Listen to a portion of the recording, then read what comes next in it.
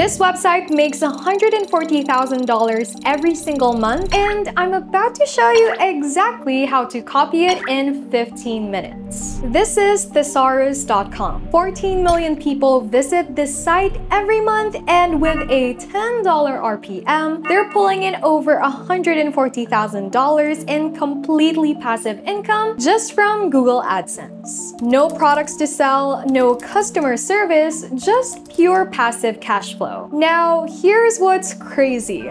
I have zero coding knowledge, zero web development experience, but I just discovered this AI tool that can build this entire technical infrastructure for us. We're talking about recreating those same money-making features, connecting Google AdSense for that passive income stream, and even adding Stripe for premium features. So in the next 15 minutes, you're going to watch me build a $10,000 one-page website from scratch using nothing but AI and no-code tools. By the end of this video, you'll have the exact blueprint to create your own passive income machine, even if you've never written a single line of code in your entire life. So if you're interested, let's dive right in. The AI tool that we are going to use is Replit. And with my code CC, you will get a 10% discount and full access to the Replit agent. I added that link in the description down below. Prompt 1. Core search and results. Every app needs a defining feature, the thing that makes it worth opening in the first place. People don't want to scroll through endless walls of text or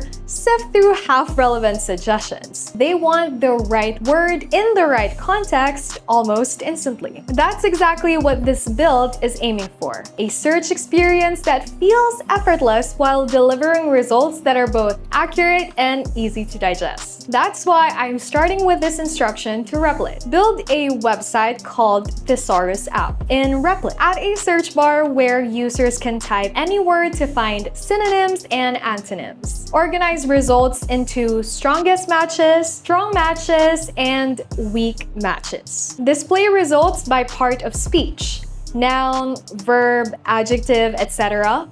And group synonyms by different meanings or context of the word. Include a list of related words and phrases for each search. So this is the heart of the app.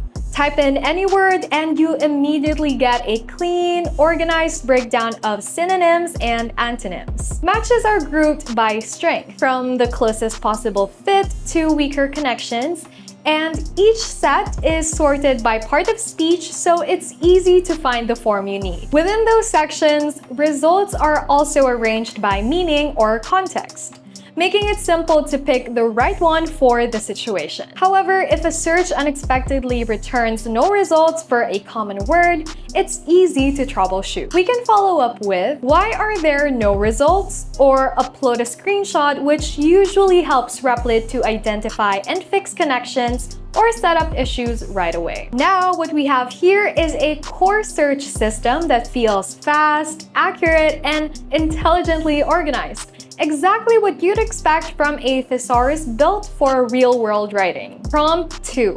Content enhancement. The core search is already in place and working reliably, so it's time to go beyond just finding words. A good thesaurus doesn't just list alternatives. It gives you the tools to understand them, hear them, and use them confidently. What I want to happen is to turn the app from a simple word lookup tool into a richer learning resource that helps people understand and apply new vocabulary. I'll ask Replit to make it happen. For every searched word, show example sentences using real-world news or publications, a brief word origin or etymology section, and a pronunciation guide with both audio playback and phonetic spelling. With this update, each search result now comes with practical, real-world context. Example sentences sourced from news articles, books, and other publications shows exactly how the word works in different situations. A concise etymology section follows, tracing the word's origin and how its meaning has evolved over time. Aside from those, a pronunciation panel and a clear phonetic spelling are also both included, so users can hear and see how the word is pronounced before using it themselves. The experience is now more complete. Users are not just going to find the alternate words here, but they will be learning their history, seeing them in action, and hearing exactly how they should sound. Prompt 3.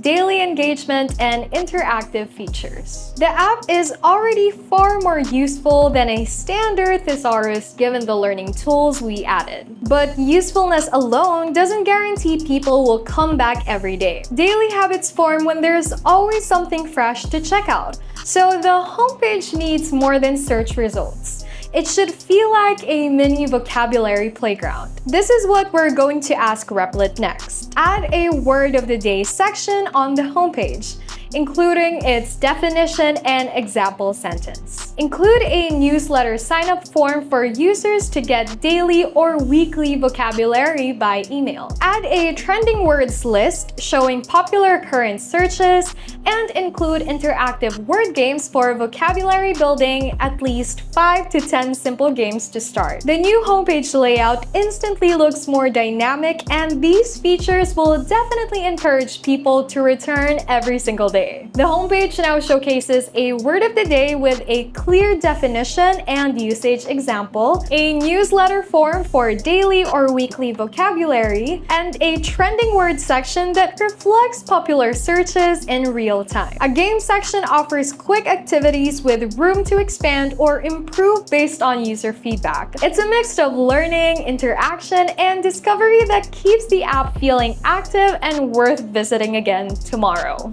Our app is now a living space where users will keep returning to see what's new, what's trending, and how they can test themselves against the language. Prompt 4. Editorial and special content. Now, most people open a thesaurus when they need a quick answer, but the real opportunity is giving them a reason to stick around after they find it. That means offering content they can explore, learn from, and look forward to week after week. So here's what I'm telling Replit to build. Create a section for weekly language content such as This Week in Words, educational articles on language learning and etymology, and special themed features for anniversaries or holidays. With fresh articles arriving every week, visitors have a reason to stay longer and return often. A weekly update like This Week in Words can spotlight language news and trends, while short educational articles dive into topics like learning tips or word origins. Special themed lists tied to holidays or anniversaries add variety, giving users something new and timely to explore each week. This transforms the thesaurus from a quick lookup tool into an ongoing destination for language lovers. Prompt 5. Stripe Premium Membership. After building out regular editorial features that keep people coming back, I want to offer an enhanced experience for those who want even more and are willing to support the site to get it. Some users just want a cleaner experience and a few perks for supporting the project. No ads, early access to fresh content, maybe a couple of bonus games, and Stripe makes that upgrade path simple to set up while we're still building. So I'm going to give Replit this instruction to wire that in. Integrate Stripe payments to offer premium features and use Stripe Test Checkout. After that, the upgrade button takes users to Stripe's Test Checkout, and a successful payment flips on premium immediately. Ads disappear, early access content becomes available where enabled, and bonus games unlock if we've turned that feature on. To make that status unmistakable, I follow up with, there should be a clear indicator of premium. Add a premium badge after a successful payment. The UI updates to show a small premium badge near the header or profile area so users can tell at a glance that their upgrade worked. Once the payment system is in place, the rest is now effortless. Once a payment goes through, a visible premium badge appears to confirm the upgrade instantly. Prompt 6. Google AdSense integration. Offering a premium tier is one way to monetize, but it's not the only path. To keep the site sustainable while still giving free users full access, the next step is to integrate ads in a way that blends naturally with the design. Ads are one of the simplest ways to bring in steady income. And when they're placed in the right spots, they can do their job without getting in the way of the experience. Alright, for this step, I'm going to ask Replit, add Google AdSense ad banners to the site in prominent locations, such as top, sidebar, and between content. Make the website ready for AdSense setup by allowing easily adding the AdSense meta tag or code snippet as required for verification and ad display. Once the update runs, the layout gains 3 fixed ad containers: a wide banner at the very top, in the sidebar, and in between content sections. Until the real AdSense code is added, these spots will display simple placeholders, giving a clear visual of where the ads will appear. For verification, the site is prepared to accept the standard account tag in the head section of every page. After Google approves the site, the owner can replace the placeholder with a live ad script,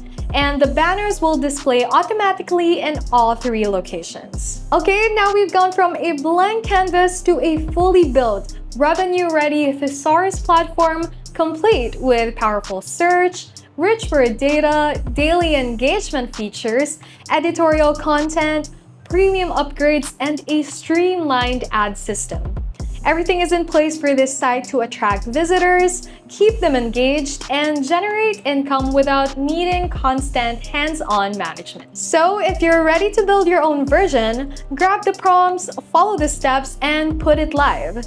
The sooner you start, the sooner it can start working for you. Thanks for watching, guys. I'll see you in the next one. Bye!